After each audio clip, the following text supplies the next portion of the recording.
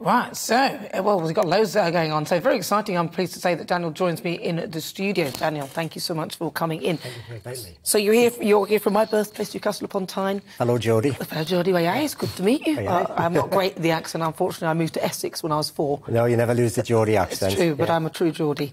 Now, True Potential, usually when people go into business, the most important thing is actually, in my view, to take risk. Yes. Then you're serious. Because if you watch it on things like Dragon's Den and stuff where they go, oh, well, I didn't put any of my own money in, that's always a bit of a, an alarm bell. Yeah. So for you setting up this business with your family, talk to me about how you came to come up with the concept of doing this and what you were kind of doing before. The whole concept, I think you're absolutely right about taking a risk. I think you have to have your own capital. You've got to have your own skin in the game. Someone much wiser than me has said before, and that's something which me and my other 4 fellow senior partners did. Yeah. We all left reasonably well-paid jobs for large organisations, took the risk, and that's because we believed that actually there was a yearning need in the UK financial services space to provide something better for clients, something which empowers them, something which makes them feel happy about investing, something which actually gives them financial freedom in the end. And there's no better way of taking a risk than putting your own money in, putting the house up for a mortgage, telling those at home, we're all in here. It better work, otherwise you've got nowhere to live. Yeah, absolutely. So you put your homes on the line for this one.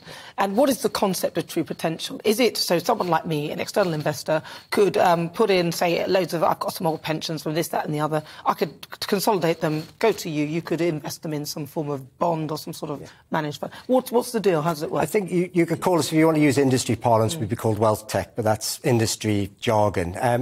Simply put, I think you described it really well. We're dealing with members of the public who have investments, have pensions, or want to invest or want to save for retirement. And we use a vertically integrated technology platform to bring all of the clients' money into one place. We give them advice on what's the right tax structure. We help them set a goal for the medium and for the long term. And then we use our market-leading technology to allow a client at a tap of an app or logging in their website to see how exactly well they're doing, and to talk to us where they need more help and more guidance. It's pretty efficient. I called them earlier today, actually, as it goes. Did you? I did, actually. And they answered? Well, they did. And she was very helpful. She explained all the GIAs and the ISAs, and you've got... so are you dealing mainly in stocks and shares, or are you dealing with cash? Because some people might think, well, because I mean, we're talking about ISAs, is it a stocks and shares ISA? What's the difference with some of the things that you're... It's a range. So we have the portfolios of where the money's invested, and, even Justin, who you had just on there before, we work with his previous firm, 7IM, and a range of other fund managers where we manage £22 billion of clients' money in stocks and shares ISAs, into pensions, into general investment accounts, and into bonds as well. The different tax wrappers really depend on what type of client they are, what their goals are, and what their individual circumstances. And I know that you're not only you're quite philanthropic in that you look at the community as well around, and you work with some of the young people as well to teach them about actual money, because we all learn to add up, but we don't kind of learn mortgages and all that kind of stuff. I think this is a really important thing. It's about financial literacy going back to school. And I think about myself in school. I only learned to budget. I only learned to invest because my mum and dad told me it was the right thing to do, and you speak to peers at work, but not everybody has that opportunity. Not everybody has those kind of mentors, so to speak. So we believe in putting our money where our mouth is. We think that's a duty of private organisations as well, to effectively help their communities level up.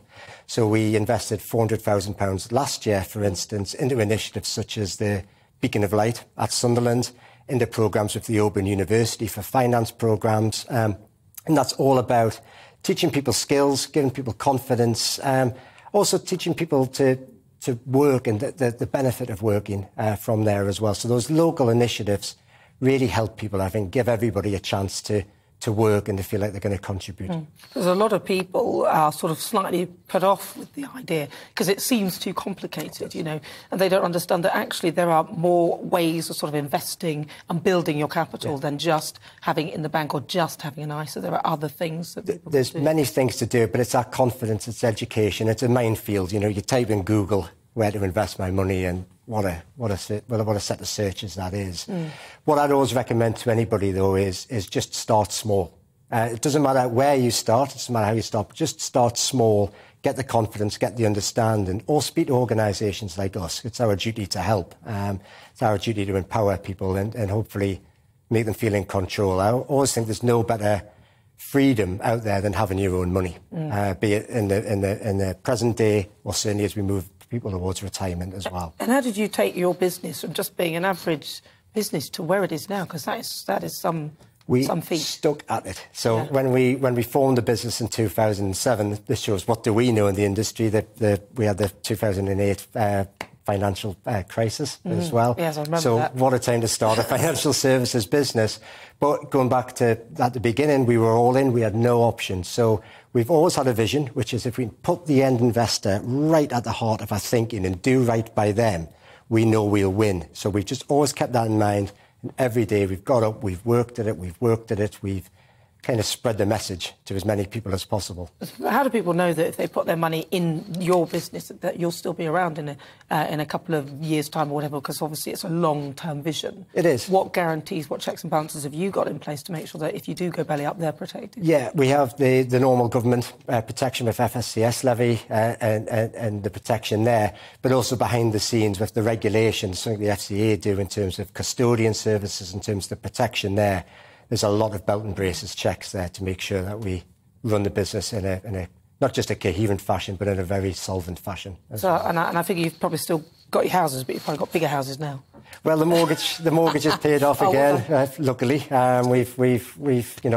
we've done well for our clients, we've done well for our advisors, but obviously as business people, we've done well for ourselves as shareholders as well. So everybody wins, which is the right way to run a business, I think. Well, fabulous to talk to you. I mean, it really is impressive that what you've done there. If people want to find out more, just tell them where they can go to find out. They can go to tpllp.com. Well, listen, it's really good to talk to you, Daniel. Thank you very much. Thank you so much for inviting me. Really good to talk to you. That's Daniel Harrison. He's from True Potential, a way that you can invest your money and make more money. Fabulous. Sounds great. I'm going to give it a go myself. I might as well. Got nothing to lose.